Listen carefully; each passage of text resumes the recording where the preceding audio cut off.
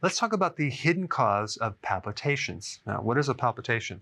It's when your heartbeat races temporarily, it pounds, flip-flops, skips, or flutters.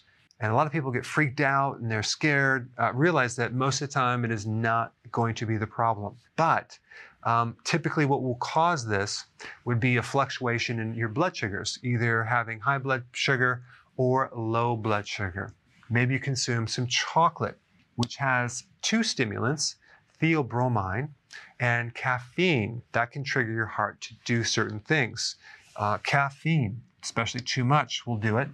Alcohol, having a fever, or having low electrolytes, potassium or magnesium, can alter the rhythm of the heart. But there's another cause of palpitations that I want to mention, and that has to do with your gallbladder. There's an interesting paper on this topic showing the relationship between the gallbladder and an ECG reading, electrocardiogram. So in other words, if you have gallstones or your gallbladder's distended, the connecting tube between the liver and the small intestine is dilated, or you have sludge in your gallbladder.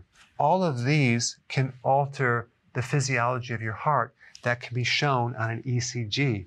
Now, I don't want to get too far into the woods of a certain pattern that will show up in an ECG. You can look this up if you're interested. But there's definitely a change in the heart that occurs when there's an issue with the gallbladder. Now, if someone has an abnormal ECG reading, it could definitely be a problem with the heart, but it can also be a problem with the gallbladder and not the heart. Now, I'm just bringing this up because the last thing you'd want to do is some massively invasive procedure and the problem is something else. So I always ask people, what did you eat just before you had these palpitations? And inevitably they ate something that they normally don't eat. Or, for example, they consumed a lot of heavy cream or something new, or chocolate or a lot of caffeine or alcohol. But some new food was introduced into the diet that then aggravated the gallbladder and then created these palpitations. Now, if you haven't seen my other videos on the gallbladder, here are some other common symptoms. Right rib cage pain, right underneath your right rib cage, you have a fullness or a pain, or it could be referred to the right side of your head, or the right eye, or the right trap, or the right shoulder, or the right rhomboid area, which is the muscle on the right side between the spine and your scapula. Now, another symptom would be a light-colored stool, or your stool floats, or you're nauseated, you get bloating, burping, belching, or even constipation.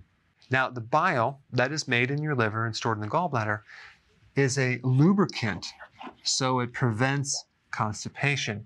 If you have too much bile, you'll have diarrhea. If you have too little bile, you may have constipation. So a lot of things can alter bile, the production and the storage. Maybe I should just explain what bile is. Bile is a detergent that's made by your body, and it's used when you digest fats. It extracts certain things from the fat. Fat-soluble vitamins, vitamin A, E, D, and K. It also extracts like omega-3 fatty acids and other necessary fats for your health. And it's actually the deficiency of bile that could potentially produce gallstones and sluggishness. So a lot of that is diet related. But the point of this video is just to make you more aware of another potential cause of your palpitations, the gallbladder. If you want more information about the gallbladder, I have a lot of videos. I would recommend starting with this one right here.